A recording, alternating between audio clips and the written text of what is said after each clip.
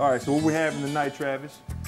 Obviously, we're having the blackened catfish. Is that okay? Which I figured you, red beans and rice, cornbread, and at my wife's urging, green beans. You know, it's okay to cheat and use packaged red beans and rice with this meal, but Antonio likes to kick it up a notch with some sauteed onions, shrimp, and chicken. Dump a little bit of ground cumin, see that? Yeah. Not regular cumin, it's gotta be ground. Ground. Not flying. All right. Just dump it in there.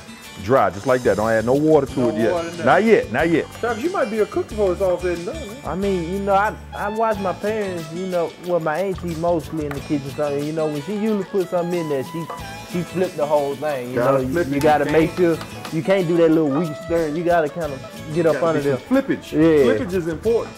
Swish it around in there a little bit. Travis grew up with a lot of good cooking in Starkville, Mississippi, especially from his Aunt Rose. But he's not wild about working with a frying pan full of hot oil. Got a nice kick to it. This look like it's frying pretty good, right? It is frying pretty good, but it won't pop up on you, bro. Trying to flip it. No. I don't think you're gonna have to flip them no more. Done. It's all about eating.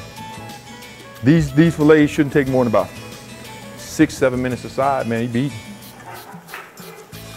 That's hot. In less than a half hour, it's pure Southern comfort with a traditional Southern beverage to wash it all down. It's just a Southern thing, man. Red Kool-Aid is the only Kool-Aid flavor you drink down south. And whoever, the family tradition is whoever drinks the last of the red Kool-Aid got to make the next batch.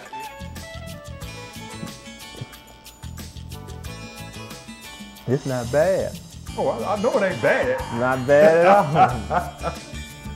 A nice Southern meal.